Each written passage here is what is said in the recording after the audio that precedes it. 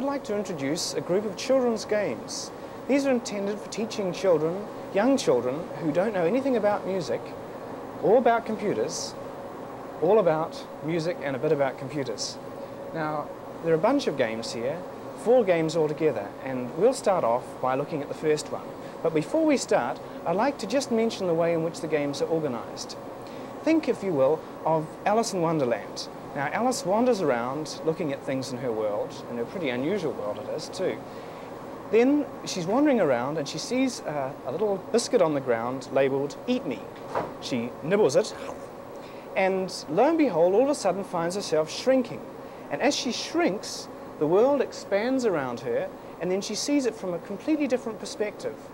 Now, that's the kind of thing that you'll be seeing in these games. And of course, as well as shrinking, if you remember in Alice in Wonderland, there was a bottle there labelled "Drink Me," and when she went and drank the liquid in the bottle, then she expanded then to her old size, and then the world looked the same as it had. Now, we're going to be travelling around this world now, called Musicland, and have a look at music from different points of view. So, to start off with, let's have a look at what we see on the computer screen. Now, before we start to play, let me explain how the game works. Now, over here, you see something that looks like an ice hockey puck with some buttons on it.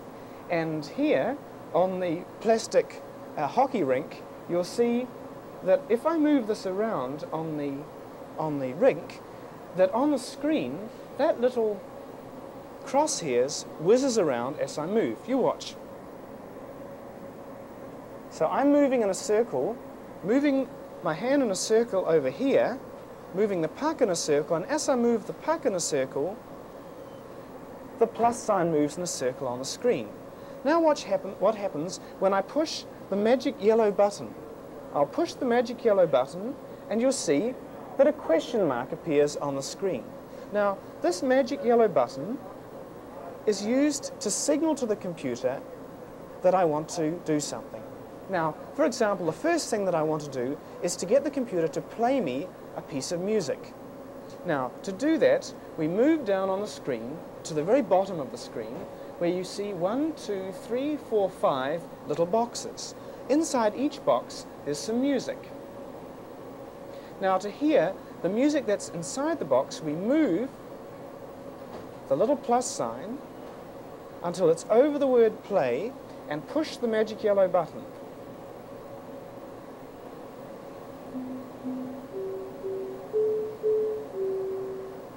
And you hear that the start of Twinkle, Twinkle, Little Star was played. Now, to hear what's in other boxes, we can point underneath them too. So let's pick this one here, all right? Notice that the pattern inside the box matches the shape of the music. For example, the last one went boing, boing, and you can see that the notes, one note is higher than the other on the picture. Similarly, at the start of Twinkle, Twinkle, Little Star, Twinkle, Twinkle, Little Star starts by going up and then back down again. And you can see that the shape of the music is reflected by the shape in the picture there. Now, let's have some action now. To play this game, what we do is we point to these boxes down here, and the goal of the game is to make a well-known tune. Now, you know and I know that the tune is in fact Twinkle, Twinkle, Little Star. But for a child that is starting to play this game without knowing that, the child has to guess what the tune is. So let's start to play. First of all, we point to the box and push the magic yellow button, and it floats up to the top. Let's do the same to the next box.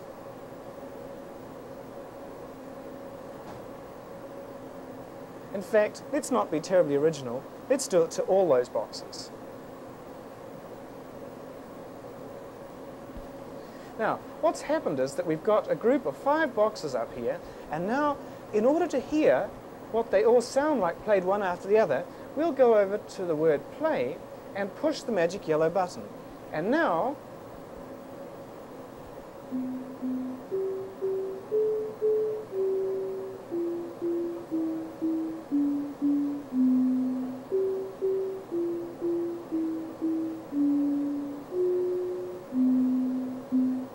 Now, in order to make Twinkle Twinkle Little Star out of that, we have to do a bit of shifting around. So first of all, let's get rid of this box here because we don't really need him. So to do that, all I do is I push the magic yellow button, and now I'll just shake the cursor, and what did you notice? But it disappeared. Let me do the same thing over here to this one. I'll shake it off the cursor and it disappears. Now, that's rather fun. Supposing that we are playing this game, and of course the idea of the game is that you explore while you play. Supposing I hadn't really meant to throw that last one away, then I can come over to the side of the screen, and you'll notice that there are a number of words displayed here. The top one says restart, then there's one labelled undo. Then there's play, which causes what's displayed out there to be played. Save allows you to keep it, and well, these magic buttons we're going to find out about in a moment. So let's just point to undo and push the magic yellow button, and you'll see that the last box that we threw away has in fact appeared. Now, let's bring a few more boxes up there. You'll see one of the things we'll want to do now is to move these around. So let's point to this box here and give it a shove to the right. So we'll give it a shove to the right, and you'll notice that they all move along. Now, supposing I want to pick this box up and move it around to the end. Well, just as I did it there, let me do it over here. Pick it up and move it around to the end there, and it floats nicely into place.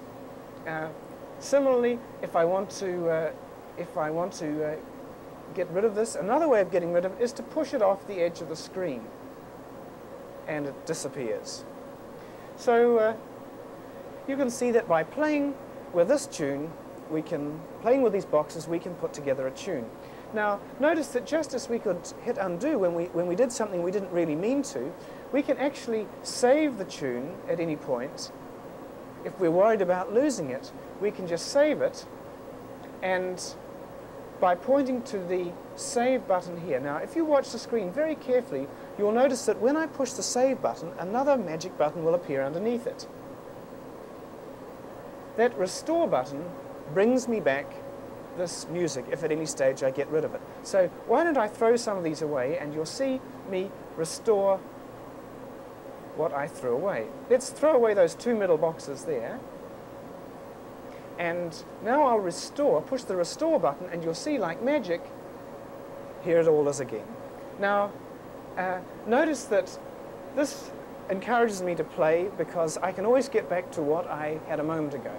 Now, let me just, well, we can play the music that's up there. It doesn't sound terribly exciting because if we had an expert here, a 7-year-old expert, I'm sure it would have sounded a lot more like Twinkle Twinkle.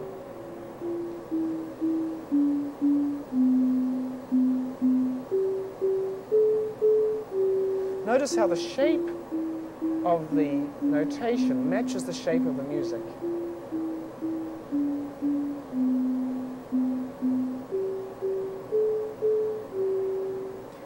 Now, after playing with this game for a while, once we've got the hang of it and we've made our tune, then obviously it would be nice to go to another tune.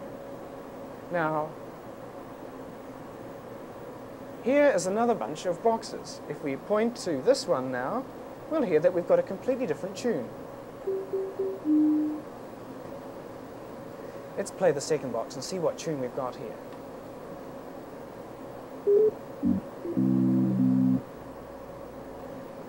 That sounds a pretty strange sort of tune. Well now, what I'd like to do now is to bring one of our little experts in to show how she plays with this game, and let's see what fun she has.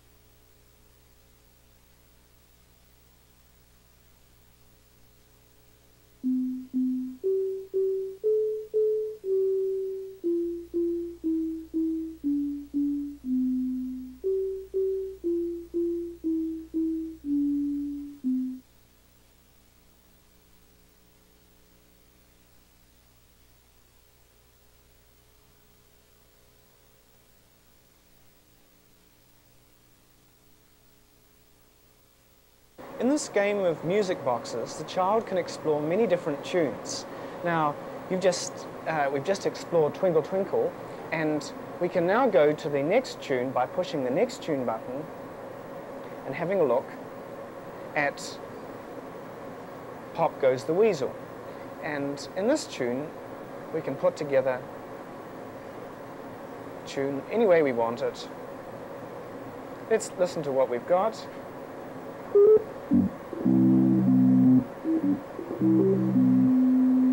Now, what we can do now is we can go now and imagine that we're Alice in Wonderland, and we're going to look inside, we're going to nibble one of these biscuits and shrink down and see the world from an entirely different viewpoint. So to do that, we now point to the box that we're going to redefine. So let's point to this box here, and you'll see that it gradually expands to fill the entire screen. And now we're into the next game called Music Doodles. Now, as you can see, here we are with our tune displayed on the screen.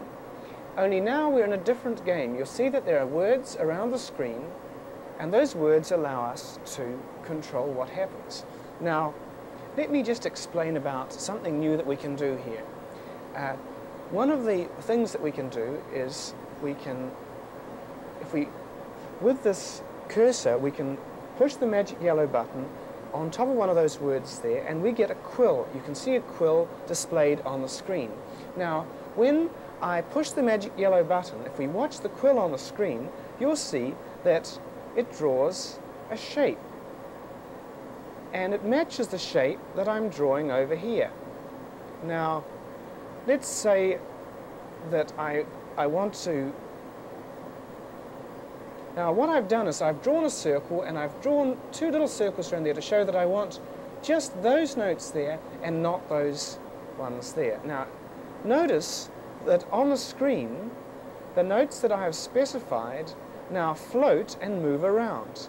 If I move the puck in my right hand in a circle, you'll see that the notes on the screen also move in a circle.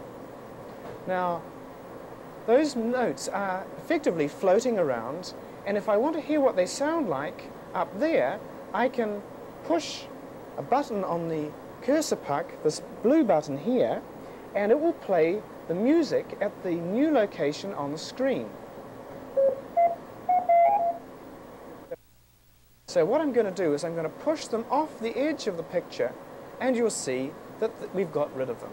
So now let's point to the word transform, and now I'll pick up these notes here, and we'll be able to move them around the screen.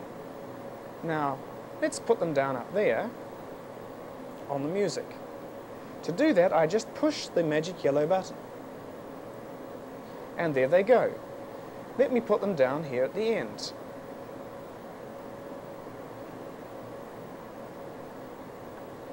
Now, what's rather fun to do is to change the shape of this. Now, to do that, what I do is I can stroke these sliders down here. Now, if I stroke this gadget here, what it does is it shrinks the music on the screen in the time direction. So let's hear what it sounds like shrunk.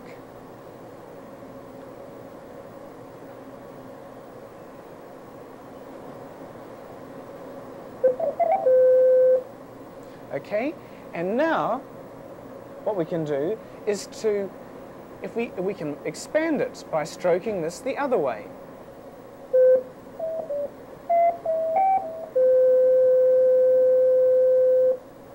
Now let's see what happens when we stroke the slider a little bit further in the other direction.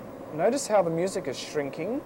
It's shrinking, it's shrinking, and then like magic, it shrinks to nothing and comes out the other side of nothing back to front. Good heavens. So let's listen to what that sounds like back to front. Okay, now we can put that on the music anywhere we like. Why don't we put it just there? To do that, we just push the magic yellow button, and it sticks to the music. Now, just as we've been able to stretch it and squeeze it in the time domain, now we can do the same thing with in the pitch domain. So now, as I stroke it, the music stretches up in the air. So let's hear what it sounds like when it's stretched up in the air.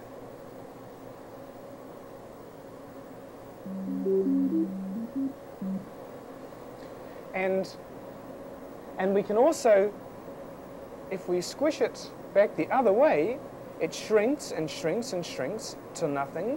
And then when I keep shrinking it, it emerges out the other side of nothing, upside down. So now we've got our original tune upside down and back to front. And I think you'll agree that it's rather hard to recognize.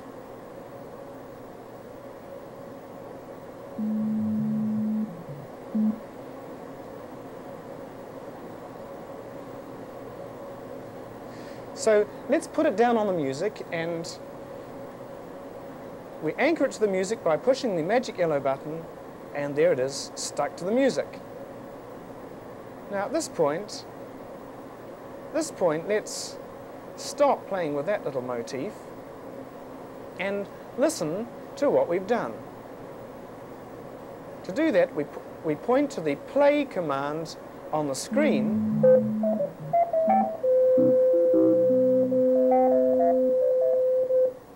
Well, so you can see that if we started off with ba ba ba bum, the start of Beethoven's Fifth Symphony, then we could in fact put together the rest of the symphony, at least the opening part, by circling those four notes and stretching them and squeezing them and putting them all over the music to make that start of Beethoven's Fifth Symphony.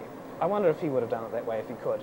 Now, notice that by using these sliders here and using the cursor puck over here, that we've been able to do some rather sophisticated musical things. In fact, with a single gesture, we've been able to learn several different musical transformations, which are normally taught at university level.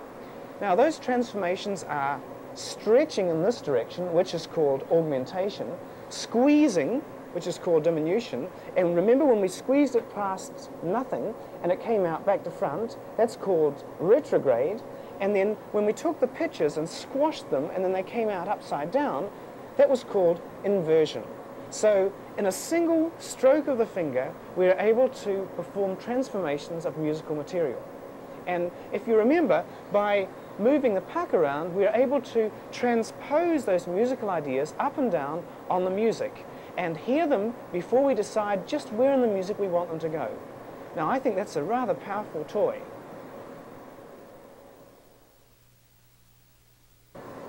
Now, just as in the boxes game we were able to throw something away just by shaking it off our puck, here we can do the same thing. So let me now draw a large circle around everything on the screen, because I'd like to show you something else in this game.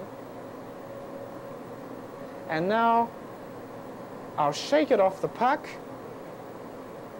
shake, shake, shake, and it's all gone. Now at this point, you'll notice that there's a button on the screen labeled Draw. Now, I will be able to do something rather unusual now. And don't forget, this is the same part of the game. Here, I've now got a quill and I can draw a shape. Let me draw a sea monster. There's a sea monster. Now, what the computer is going to do is play me music with the same shape as that picture that I've drawn.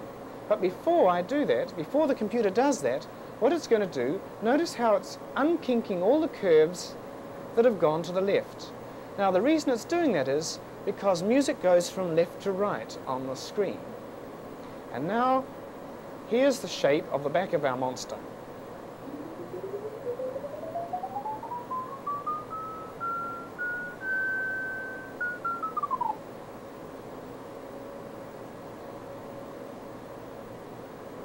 Now it's going to play his chin,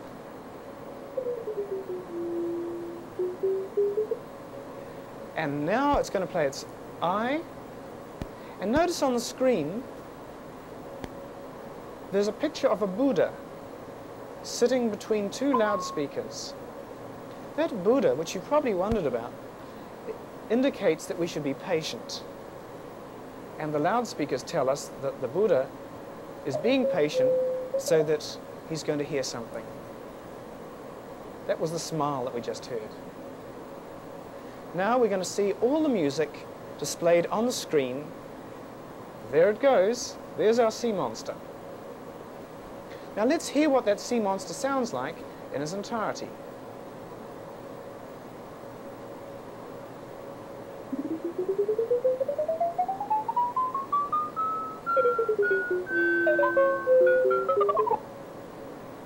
Wasn't that fun? Now, of course we can draw other shapes, or we can transform them. So what I'd like to do now is to take his smile and do something with it. So let's circle his smile. There we are. And now let's put it on the screen. We'll make a little bit of a sea for him to swim around in.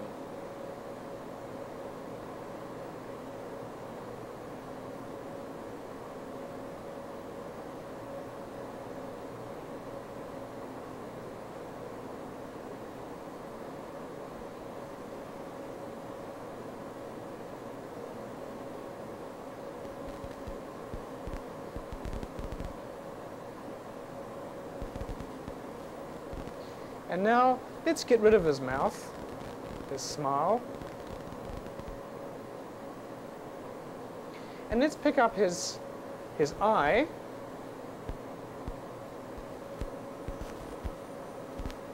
And why don't we turn his eye upside down? And let's put it down here as another fish in the bottom of the ocean.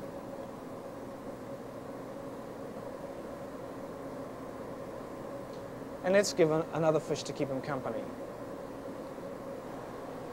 Now let's hear what this fishy piece sounds like. I'll now point to play and we'll hear.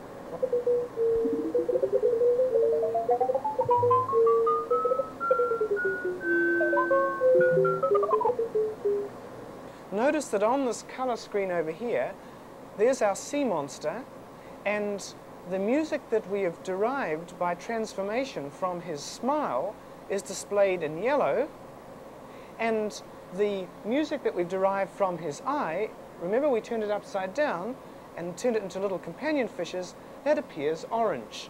So you can see that on this color screen we've got an analysis, a thematic analysis of what we've just been composing, color-coded by the source of the thematic material.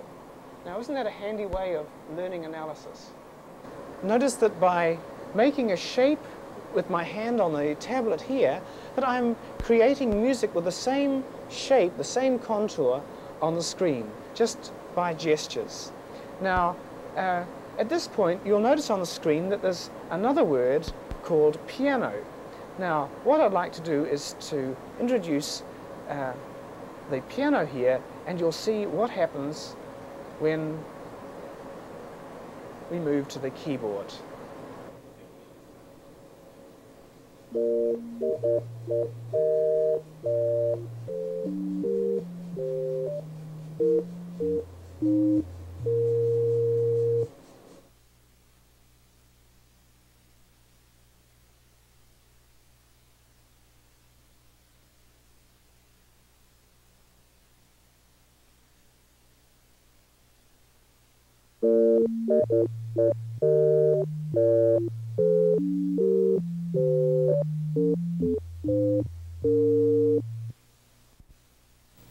Notice that the music that Jeremy has just played is shown on the screen in the same notation that he used before, for painting and for inking.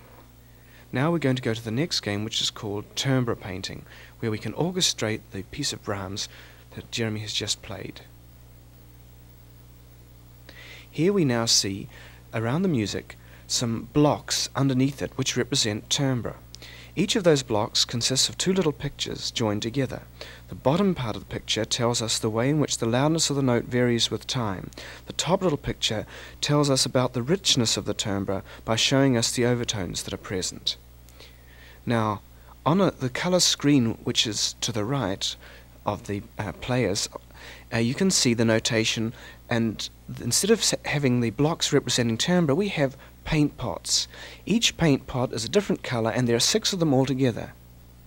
Notice how the position of the paint pot on the screen corresponds to one of those blocks of timbre on the green and white screen that we've just been watching. Now, to play this game, we dip a brush in one of these paint pots and paint the notes different colours, and then we'll hear them being orchestrated.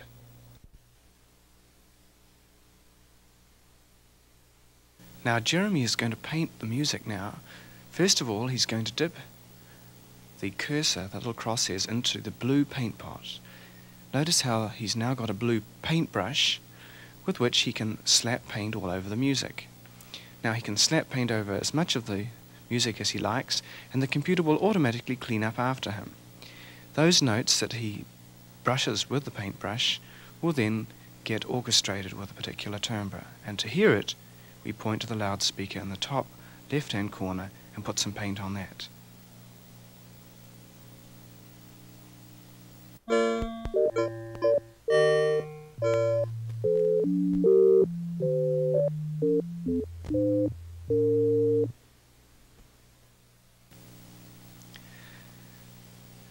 Now, to paint a different timbre on, we dip that blue paintbrush into another pot, in this case a purple pot, and Sarah now is slapping paint all over the music.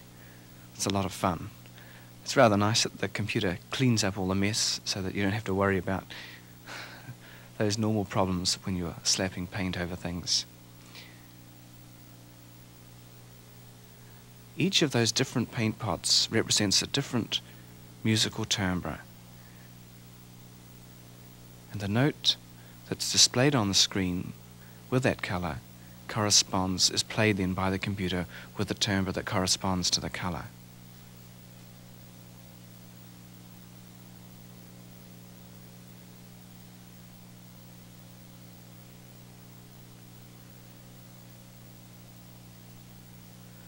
Now let's hear the whole orchestrated piece by putting some paint on the loudspeaker.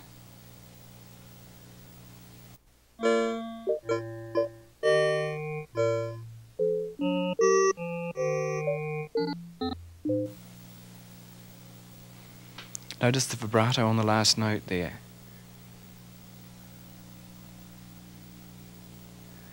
Now, Jeremy is sloshing paint all over the picture now. It looks pretty awful, and I don't think it sounds the way he wants. So to get rid of that paint now, all he does is to put the paintbrush back into the paint pot, and you'll see that all the orange coloured paints will be restored to the colours that they were before they were painted orange. Isn't that a handy way of undoing your painting mistakes? Now, to get back to the other games, we now point to the arrow at the bottom left-hand corner of the screen, which will take us now back to the green and white screen. Now on this screen over here, we've got the same picture displayed as was on the colour screen. Only now, instead of having paint pots displayed around the music, we've got some rather interesting looking shapes. Now, as you can see, these shapes have got 2 parts each. The bottom part corresponds to the amplitude or the loudness of the note as it changes over time. Here this goes boing, oing, oing, oing. And this corresponds to the richness. There's the overtone, sorry, the fundamental, and then there are the successive overtones, and you can see that there are no high harmonics and there's lots of overtone.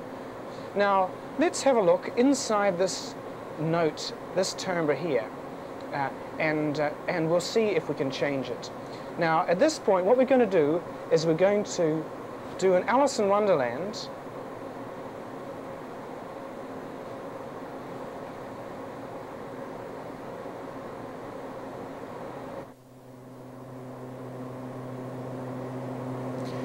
Now, on this screen, we are actually inside the note. This is the most detailed version of the game. Over here on the screen, we can see the relative strengths of the different harmonics. This is the fundamental, and by pushing the magic yellow button, I can decrease the fundamental, or I can increase it, or I can make it disappear altogether. Alright, now let's add a few harmonics now. And now we've got a rather rich spectrum.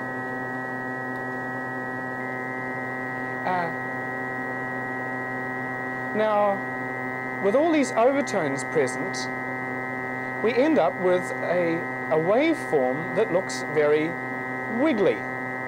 Now, this waveform consists of the sum of all these different harmonics here and the proportion indicated by the length of the adjacent bar. For example, there's quite a bit of the fundamental, a little bit less of first harmonic, and it decreases until we get to the 7th harmonic. There's the number 7.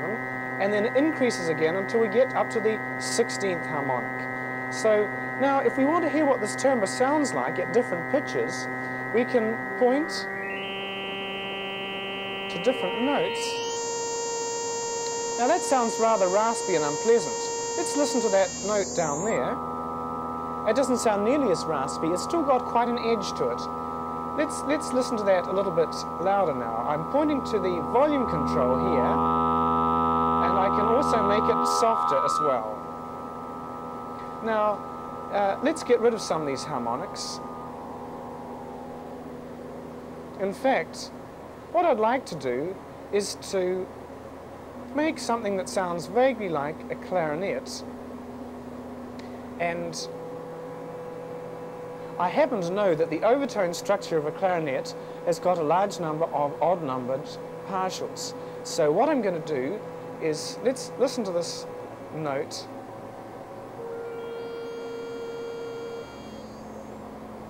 Now, to me, that needs a few more extra high harmonics to make it sound like a bit more like a bass clarinet. Let's turn that up a bit louder. Now, at this point, having put together the overtones in the way we want, let's now listen to the sound. Now, as you can hear, we've got a note playing with this amplitude envelope. Now, what I'd like to do is to change the amplitude envelope of this note. Now, notice that as I move it around, it doesn't make sense for it to move out of the picture, nor does it make sense for it to move to the left. So, okay.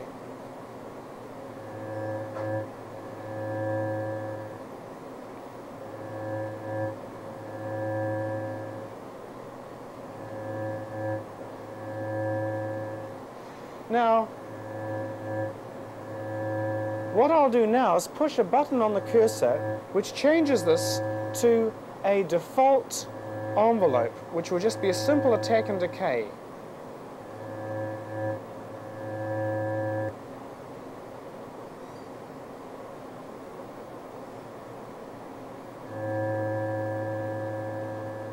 I'll make the note shorter again.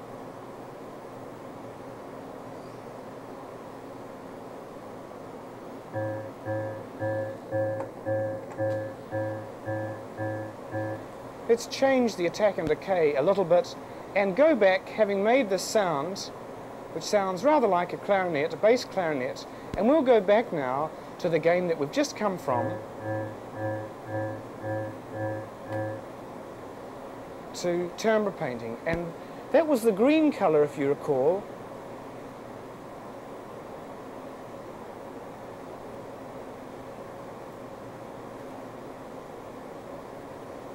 Now, we've arrived back at the game that we've just left a moment ago, the game with the painting in it.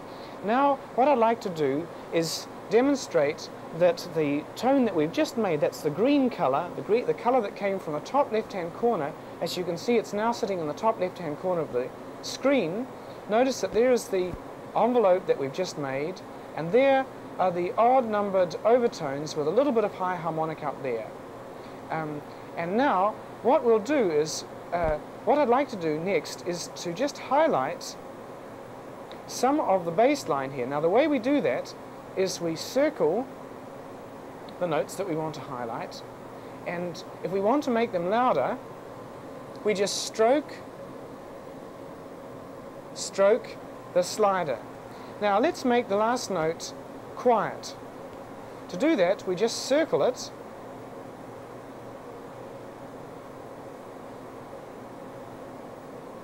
and we'll stroke that more quietly.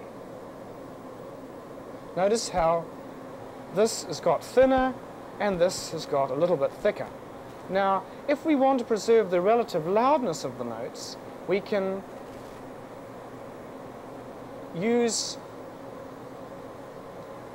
the slider on the left, and then what happens is their relative loudnesses are maintained.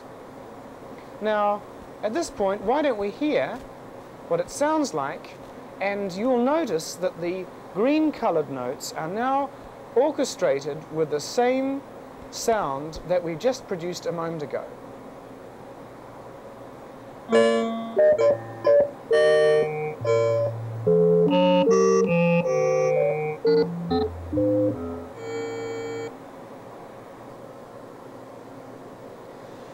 Notice that so far we have used attributes in the visual domain to represent parameters in the acoustic domain. In particular, we've used the thickness of a note to represent loudness, we've used the length of a note to represent duration, and we've used the position on the stave to indicate pitch. And notice here that B flat is displayed a little bit lower than B. So that we have in fact dispensed with all those things like sharps, flats, quarter notes, eighth notes, and loudness, Italian loudness words like forte and piano. What I'd like to do now is to go back to the first game. Here we are back in Music Doodles, and if we wanted to, we could draw more shapes over this, we could remove things that we didn't want, or alternatively we could go back to boxes again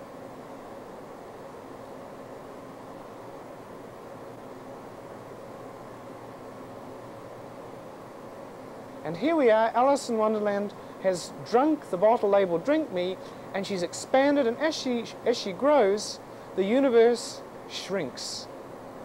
And now here we are back in our boxes environment where we first started, and it was Pop Goes the Weasel that was in this box, the start of Pop Goes the Weasel. And notice how up on the screen we've got the box that we've just created, and in actual fact, whatever music that we had up here, the boxes that we've just made, the box that we've just made would have replaced every instance of the original box in the first game. And now to hear what our box is,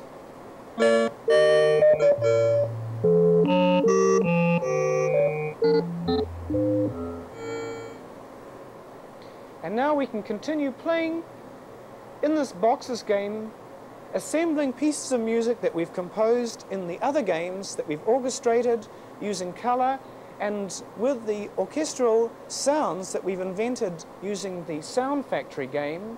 And we can assemble those fragments, those musical fragments, on a large scale viewpoint in an overview game in this boxes game. You may have noticed in these games that there has been no use made of the typewriter. Now, this is something rather revolutionary, that everything has been done by pointing, by stroking, or by gesture. In fact, it's quite possible to compose an entire piece of music just with one finger. And in fact, that rather curious property has meant that these games are also available not only to children, but to the handicapped. And we've had 3 quadriplegics come in here, and we've designed a special puck for them so that by using this puck, they are able to make shapes and point, just as you saw me do a moment ago, and the children doing, And they are now able to express themselves using this rich creative medium of the games. Now, I'd just like to mention a few things about the design of the games, because I think it's very important that we realize that these games are not just games that are fixed in time, but they are prototypes. What I mean by that is that each of these games has been assembled from components that have been built up during the design of the games. For example, the very first game that we put together took quite a long time. It took only half that time to make the next game, and a quarter of that time to make the third game. And the reason that happened was that certain things like the shrinking and growing we can use from one game to the next. Also, the ability to stroke, the ability to circle, and the ability to slide things up and down on the screen to change the loudness, to change the relative strength of the amplitudes, of the harmonics, and the ability to play with part of the screen to control the envelope and have it react in a way that teaches us what makes sense and what doesn't make sense. Now, notice, as well as those modular features of the design that allow us to create new games using the exciting features of the old games, there are other important things. First of all, incredibly importantly, I think, there is nothing in these games which says, tough, you've made a mistake. When you play, everything you do has a response. The worst thing that you can happen is that you get a question mark on the screen, or if you do something you don't want to do, there's always a button labeled undo to enable you to get back to where you were. Now, what that means is that a child can explore with the games without being inhibited, without having to worry about making mistakes, because there aren't any to make, and without having to worry about typing.